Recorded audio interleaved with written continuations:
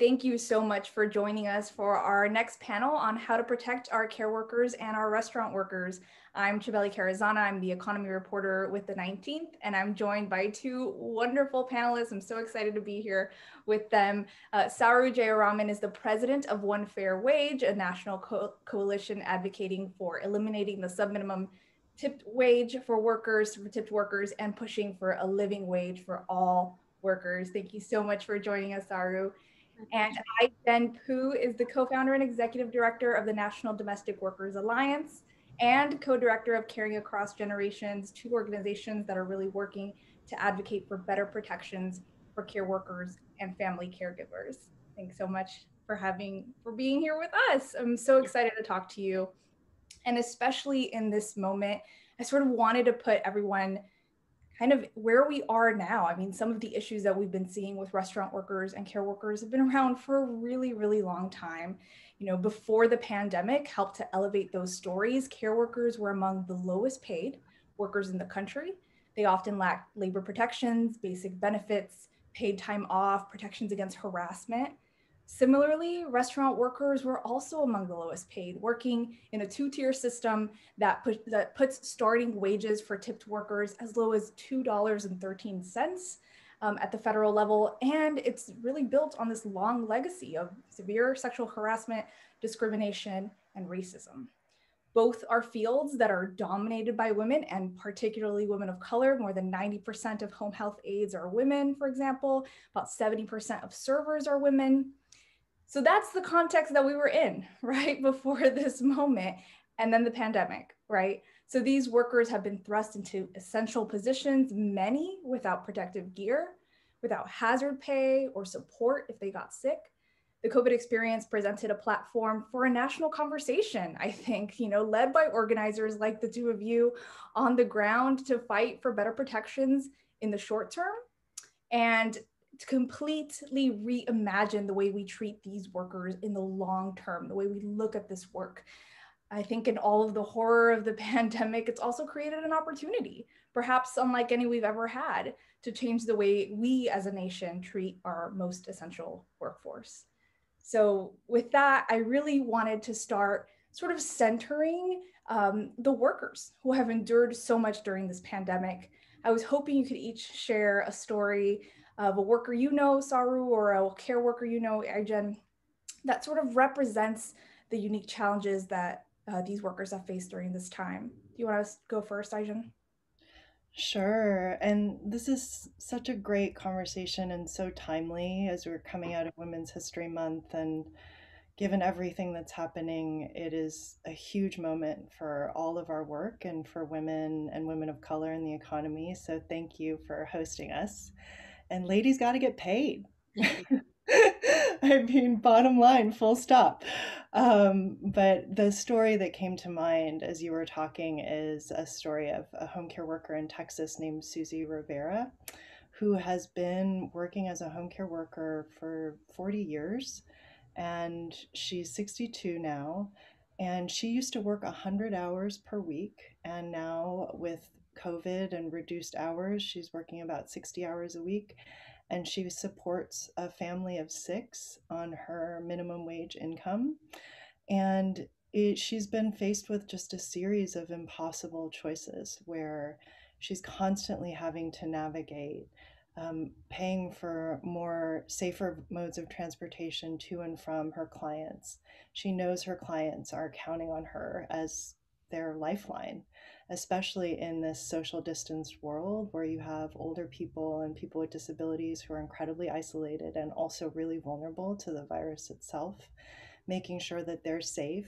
Meanwhile, she's got a family and kids at home and a partner who also needs care. And so, just on every level, having to navigate impossible choices with just very little power and resources. And that's kind of how I think about this time for essential workers like her. It's like the burden of safety and the burden of saving our economy is falling on the shoulders of the women and women of color who have the least amount of power and resources to be able to navigate it all. And I think impossible choices is a good way to sort of describe this position because it's not like there is this menu of options for these workers who are really sort of put in these really difficult positions. And I know that's probably been something you've heard as well, Saru. Yeah, for sure.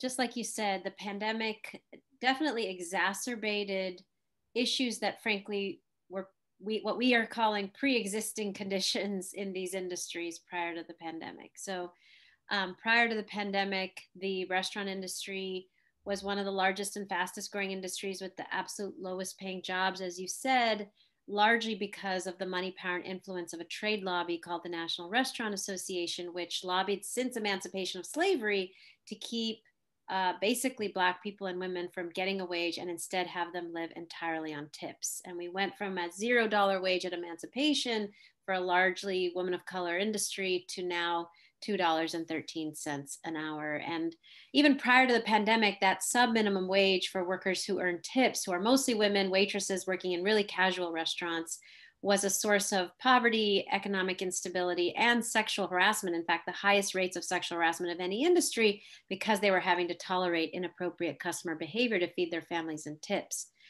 And so with the pandemic, I can share the story of Shelly Ortiz. She's a worker in Arizona, in Phoenix, Arizona.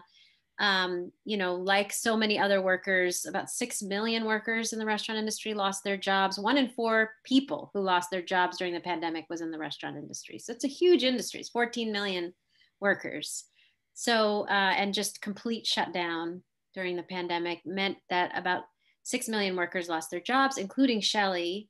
And like so many others, she had a really tough time getting unemployment insurance because in most states, sub-minimum wage workers were told that their wages were too low to qualify for benefits. So couldn't get any benefits, and then was forced to go back to work before she really felt safe. Because what Shelly knows, which the CDC finally came out and reported, is that the restaurant workplaces are the most dangerous place to be. Adults are twice as likely to get COVID eating in a restaurant, let alone working in a restaurant. It's a closed environment where everybody has their mask off.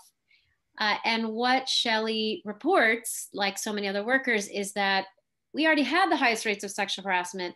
Sexual harassment went way up during the pandemic. They were asked to do so much more for so much less. They were asked to enforce social distancing and mask rules on the very same customers from whom they had to get tips at a time when she says tips are down 50 to 75% because sales are down.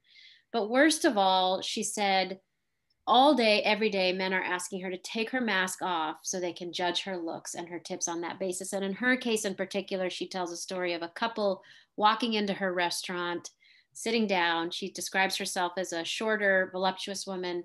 She said that the husband throughout the meal kept saying, take off your mask so I don't have to look at your breasts all night. You better take off your mask so I can look at your face rather than your boobs. I'm so glad I'm sitting at this level. I can just look at your boobs all night unless you take off your mask. Take off your mask, take off your mask, We heard from so many hundreds of women that they were told constantly, take off your mask so we can see how cute you are before we decide how much to tip you, that we ended up calling it masculine harassment. And it's taken this issue of a sub-minimum wage from being an issue of gender, economic, racial injustice to really being a matter of life and death.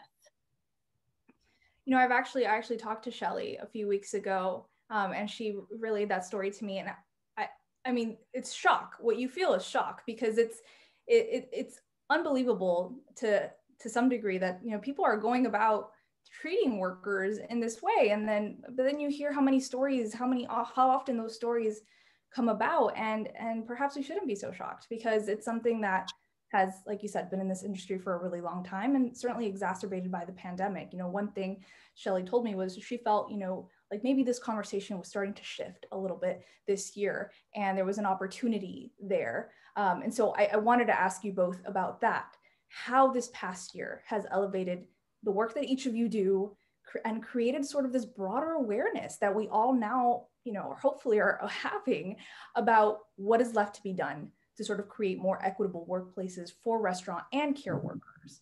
And how are these conversations changing? And what are you most sort of emboldened by as you continue to do this work in this context? I'm wondering what you're thinking on that, Saru. Yeah, my God, everything changed. I'm sure Ai-jen can talk about how it changed for us. Like Oh my God, everything changed. The worker organizing and how workers think about their situations changed. Employers and how they're thinking about the situation changed. And then, of course, elected officials and what they're doing about it changed. So, on the worker side, like the National Domestic Workers Alliance, we started a relief fund. And, you know, I had been organizing restaurant workers for 18 years prior to that, got to a point where we had maybe amassed 30,000 workers in our membership. In one moment of creating a relief fund, we had a new base of 240,000 workers. 240,000 workers applied for relief. Shelley was one of them. And we instantly started organizing them. And never in my 20 years with those 30,000 workers had I heard so many workers saying, we just shouldn't go back to work without a full minimum wage. It's not worth it. The risk is too high. The tips are too low. Forget it. And so we organized strikes last year for the first time, and all kinds of actions. I mean, workers are frustrated, angry, ready to fight, not taking the baloney that's coming at them from the National Restaurant Association. So that changed. And then in response to that new activity and workers lifting their voices, many employers changed their mind. We were approached over the last year by several hundred restaurant owners that changed their mind on these issues, either because they were moved by what their workers were experiencing, or they were moved by the murder of George Floyd, to say, we got to end this legacy of slavery and this source of inequity. Or frankly, they couldn't get their workers to come back to work because so many were basically striking. They couldn't get their workers to come back to work without paying them a full minimum wage. So employers changed their mind. And then all of that led to elected officials seeing things differently, I think. Biden-Harris campaign endorsing not only a $15 minimum wage, but elimination of the sub-minimum wage for tipped workers, workers with disabilities, and youth, and then prioritizing that before even inauguration, saying it would be part of the COVID package. And even though it wasn't part of the COVID package, clearly prioritizing getting this done. And now now is the moment where we have to deliver for all these women who've come forward, who've lifted their voices, who've been on strike, who voted for the first time, as I'm sure Ai-jen can tell you too. I mean, I think we've talked about the same thing, Ai-jen, that you've been doing this work for such a long time. And this year, I mean, so often it takes an enormous disaster sometimes for us to sort of wake up, as a country. Can you point to the moments where you've seen, okay, this work is really getting to people now. They're seeing the importance. Yeah, I mean, I think we had just accepted these conditions for so long as a society, and we needed a big disruption and shakeup in order to actually look again at our country, our economy, our world, and I think that this shakeup, right, that turned our lives and our work upside down, created an opening. And I know, Saru and I have been in the in the trenches together for 2 decades, and I will say that the way that this conversation about what work is essential and essential work at all as a frame has really opened up a conversation about how much work in our economy is so undervalued and unsafe, and in a way that hasn't happened for decades and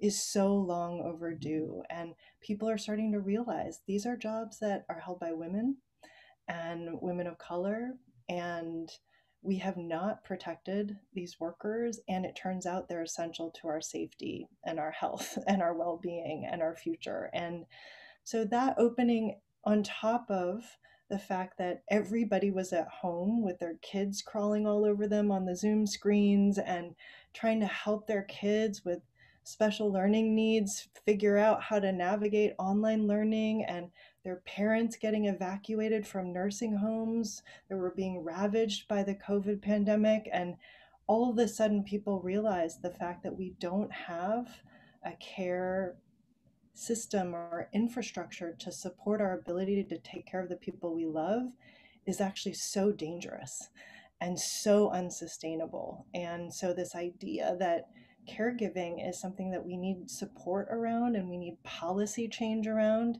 suddenly came to the forefront. And I think the difference between care infrastructure and roads and bridges and tunnels is that it involves a lot of people, especially women, who provide those services, who don't have good jobs and yet are essential. And so we're now looking at, okay, so if we're going to recover from this crisis, what's it going to take? And how do we do it in a way that addresses the pre-existing conditions that Saru talked about so that women actually have a fair opportunity for dignified work in this economy? And things like investing in the care economy became a conversation like never before. Things like making care jobs, home care jobs, childcare jobs, good jobs became something that everybody was like, yes, that's essential.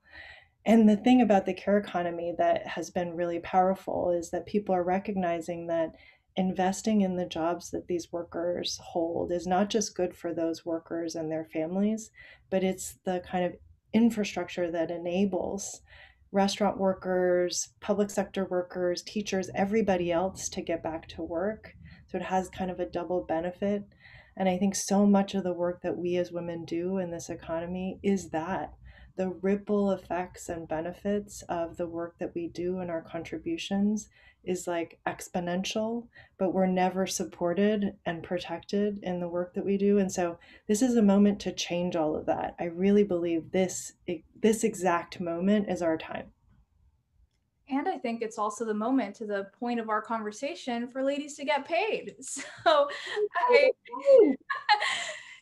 want to talk about that because the conversation around the minimum wage, I think, has really exploded in particular over this last year. And I wanted to sort of set the stage for that a little bit, if you could, Saru, to talk about the one fair wage proposal briefly and give everyone kind of an idea of what it is. 7 states have adopted it so far, and how the dynamics of how our current system sort of builds in inequity.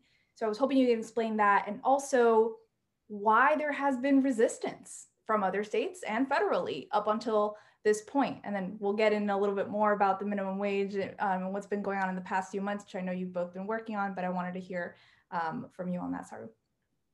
Sure. The Raise the Wage Act, which passed actually the House in 2019, has been reintroduced in both the House and the Senate. It calls for a $15 minimum wage and full elimination of the sub-minimum wage for tipped workers, workers with disabilities, and youth. And the overall raise of the minimum wage to $15 is so critical right now. It's so essential to jumpstart our economy. It's so essential for all the things that Ai-jen mentioned around valuing care workers and other workers, to make sure that they actually can do the work that we need them to do to support all other workers.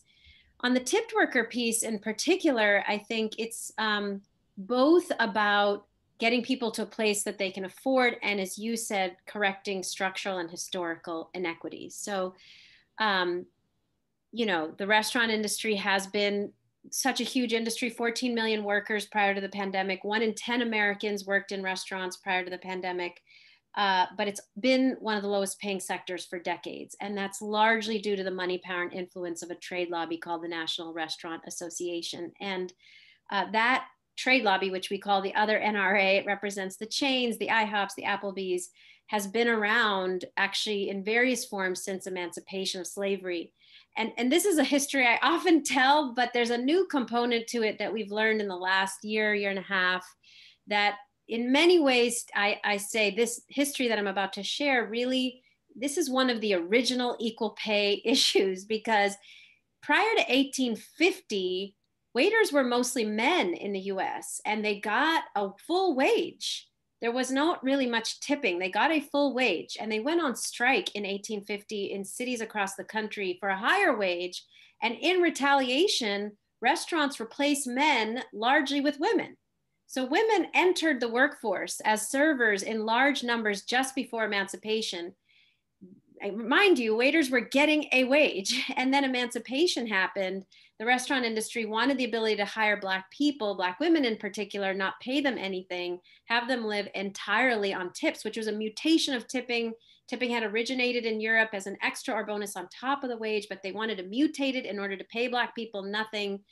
And so the wage went from a full wage when men were servers down to zero, just as women and Black people entered the workforce, which means you cannot understand the sub-minimum wage for tipped workers as anything other than a devaluation of Black lives and women's work. That is all that it is. So that's why I say it's the original equal pay issue, because it's paying, not only paying women less, it's actually reducing the wage because it's women. And then we went from zero at emancipation, which became law, as I mentioned, in 1938, all the way up to $2.13 an hour. It's been frozen. The sub-minimum wage for tipped workers has been frozen at $2.13 for 31 years, since 1991. Largely because this is a mostly female industry of waitresses working in very casual restaurants. The law says they have to make it up to the full minimum wage in tips, or their employers make up the difference, but that never happens. Under Obama, the US Department of Labor reported an 84% violation rate with regard to employers actually ensuring that tips brought you to the full minimum wage. So it doesn't happen. Mostly these workers are just living off tips. It's the Wild West. It's why so many of them didn't get unemployment insurance, because tips are often go unreported, not just by the workers, but by the employers too. And so a lot of them were screwed, couldn't get benefits. But today, here we are, $2 wage for tipped workers who are mostly women, and then $7.25 wage, which is not livable for anybody. And here we are trying to say, not only do we need to raise that $7.25 to $15, but we need to eliminate these sub-minimum wages that are truly about valuing some people as subhuman. That's what it is. The minimum wage, the tip minimum wage is valuing Black people and women as subhuman. The sub-minimum wage for people with disabilities, I'm sorry, that cannot be understood as anything other than devaluing people with disabilities as subhuman.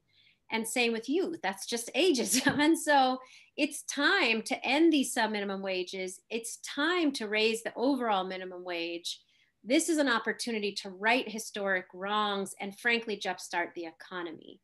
And so in terms of how it's moving through Congress, it has been introduced, passed through the House as part of the COVID bill, but didn't get into the COVID bill in the Senate. 8 senators have essentially, in a straw poll vote that Senator Sanders put forward, said no to it. Some are saying, well, maybe we could agree to it if there was a lesser wage for tipped workers. Some have said that's their top challenge with the bill, or their top thing that they disagree with the bill. And it's because they're being lobbied very heavily by the National Restaurant Association. And so what we're trying to say, President Biden, Senate Majority Leader Schumer, is, we can talk about perhaps a longer timeline to get to 100%.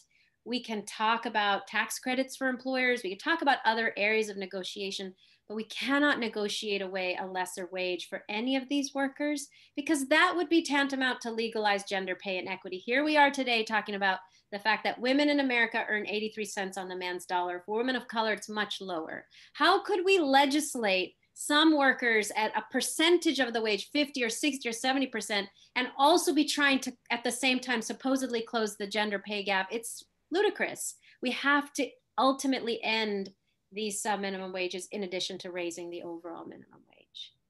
And to that point, I think economists have come out to say, there's a lot of literature on this topic, in particular about the minimum wage, but a lot of it saying, this is one of the measures that could really reduce gender pay gaps because of the nature of who is most likely to be making lower wages and who's most likely to come up if the minimum wage were higher. And so you talked a little bit about some of the work you're doing, Saru, to, talk to members of Congress. I was wondering, Ai-jen, what that work has looked like for you in these past few months. As Saru said, we did not see the minimum wage in the Senate package. And so there is an ongoing conversation about what that looks like. It was a big tension point in Congress this year as those negotiations were ongoing. And I think a lot of it, to Saru's point about valuing this work, valuing care work. We're hearing sort of, there's a lot of different ways in which I think this country looks at care work, and if a man works with leaves his job to help his wife do the care work, he's applauded, right? That's wonderful.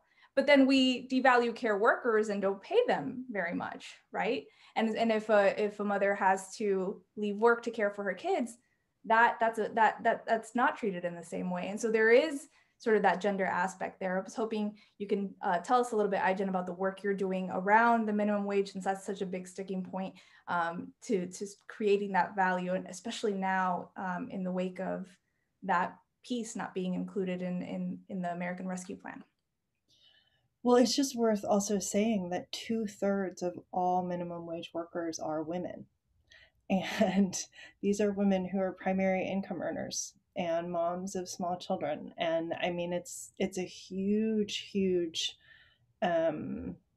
source of inequity for sure, but I think a barrier to achieving economic mobility for literally millions upon millions of working people in this country. And we should have raised the minimum wage to $15 an hour 10 years ago. Literally, this at least 10 years ago for everyone, and eliminated the subminimum wage decades ago. And I just think we are catching up, and the fact that we still have members of Congress who are not there is really disheartening. It really is, and we have to get them there, because I do know also with some of the incredible research that's come out that Saru's organization and others have shared, is that the vast majority of American people want this. I mean, this is a popular issue. And so these members of Congress who are not supporting these measures are actually going against the will of the people who elected them, full stop. So they're going alongside the interests of this, multi-billion-dollar lobby over the interests of voters, and that just can't be acceptable in this day and age. And we are mobilizing around this issue, along with the big investment in the care economy as a part of the Jobs and Recovery Plan.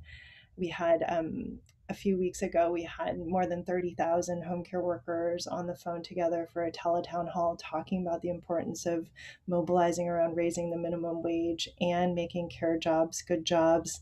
These two things go hand in hand. The average annual income of a home care worker in this country is $17,000 per year. We're just talking about a huge segment of our workforce. That's women, and women of color, who work incredibly hard and just cannot make ends meet and cannot take care of themselves. The irony of the fact that the people that we're counting on to take care of us and the people we love can't take care of their own loved ones on the wages that they earn. That's what has to change, and that's the story that domestic workers and care workers are organizing around and talking to members of Congress about, like, right now in real time. And we won't stop. We're not letting up. We are not giving up. We have more momentum than ever before, more champions, because we did vote for our champions. and I believe we can win, but it will require that all of us ladies who believe we should get paid organize and make it happen. So I'm very hopeful. We have power, we have momentum, we have champions, and yeah, we have powerful opposition, but we always have, and that's never stopped us. And you have a package incoming from the administration. We're starting to hear some details about what that's going to include. And I think it's really interesting. You mentioned it a little bit earlier, of care as infrastructure, right? And we've been hearing, sort of that phrase a little bit more this year. And we have an infrastructure plan coming from the president that includes a care component. It's not just about roads. It's also about the care economy. And so I was hoping you could tell us the kind of work that you're doing with the administration. And I know you're in contact with them about what this plan needs to include, what has to be in there, and what you all feel like are the prongs that would build out this caregiving infrastructure.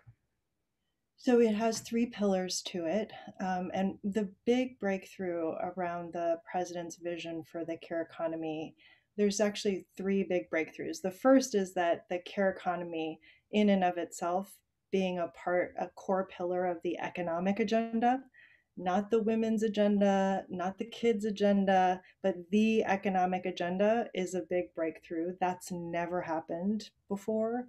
The second piece being the holistic approach to it, right? That it's about childcare and it's about paid leave and it's about long-term care, especially in the home and community, right? Where so many people, especially people with disabilities, who we've also already mentioned, are on these long wait lists to try to get services in the home and the community just so that they can live and work independently, connected to their communities.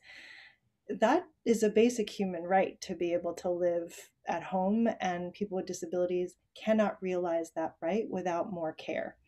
And the third piece is about a care workforce that earns a living wage and has a real voice and economic security.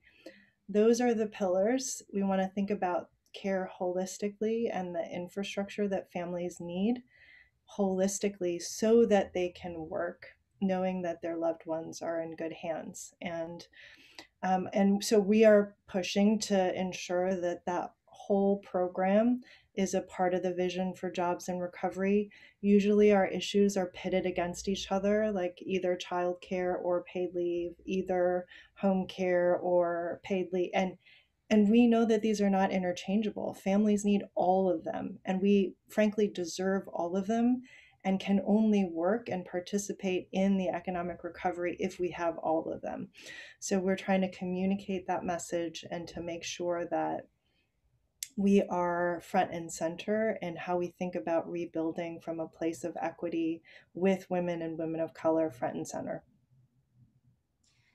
I want to come back to why we're having this conversation, why we want to protect these workers and create these policies. And these are big solutions that we're talking about. And I was hoping, each of you could talk a little bit about, this seems like a critical moment to raise support for these policies that have received so much focus. And I was wondering if you could lay out maybe some ways, small and big, that folks can support these initiatives and these workers. Do you want to go first, Saru?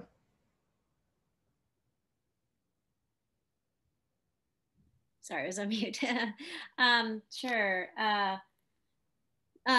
Well, first of all, we have to push with the minimum wage. We have to push on the 8 senators who voted no, 8 Democratic senators who voted no, and Schumer and Biden, to make sure everybody knows, as Ai-jen said, that workers voted, women of color voted, not only for the first time, but really delivered this election, delivered the Senate majority in Georgia, delivered Biden the presidency in Michigan and Pennsylvania and Arizona, delivered on this issue, because as Ai-jen said, it's such a ridiculously popular issue. It's so overwhelmingly popular. So we have to let them know that we expect them to deliver.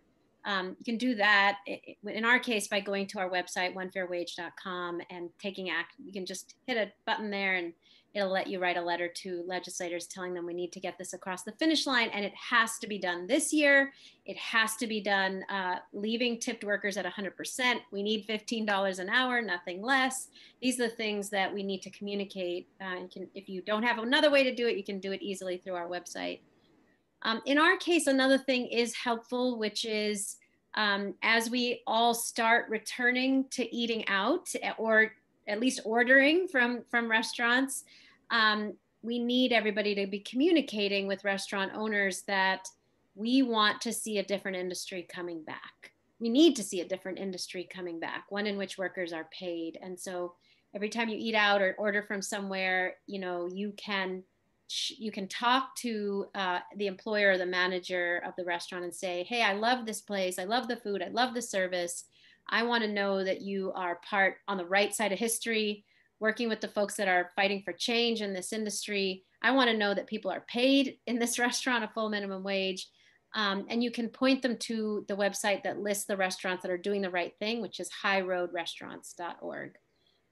So those are two, very concrete things to engage legislators and employers.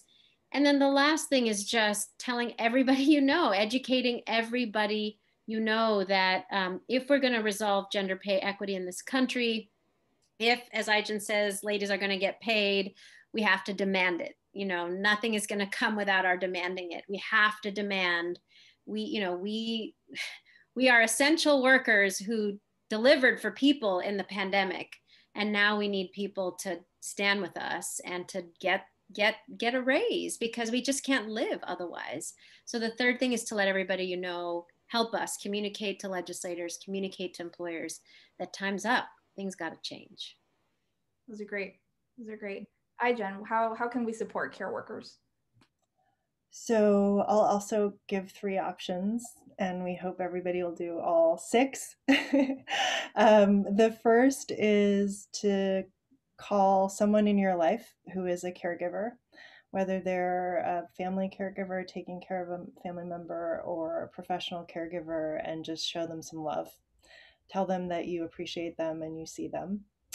The second is to call and try to set up a virtual meeting with your member of Congress or someone at that office to tell them how important it is to you that caregiving and increases in the minimum wage are included in the jobs and recovery plan that's coming next. And caregiving is everything from childcare support to paid leave to long-term care in the home and the community. I mean, that for members of Congress to hear from their constituents, there's literally nothing more powerful than that. And it's really easy to set up a meeting. So that's the second thing. And then the third thing is that we are helping to organize a big summit about caregiving on April 10th called the Care Can't Wait National Summit. And if you tune in, it'll be from 12 to 2 Eastern. Tune in to hear the incredible stories of caregivers and the people that they support all over the country in this pandemic, have a chance to honor them, and also to take action to support them going forward. So you can find out more about that at caringacrossgenerations.org. Well, I think I might have to tune in to that one specifically. Thank you all both so much. These are wonderful ideas that I hope some folks will listen to and take to heart. And I want to thank you also for all of the important work that you've been doing. This has been a really, really, really tough year. And, it's really tough to be in the middle of that work and seeing these people that you're fighting for who are really struggling. And I think if there's a takeaway here, it's we need to talk more about this. We need to keep this conversation going, because so much of this problem is around invisibility, and that this work has been invisible and undervalued. And so we have to raise it up and hope that these ladies get paid. Thank you both so much.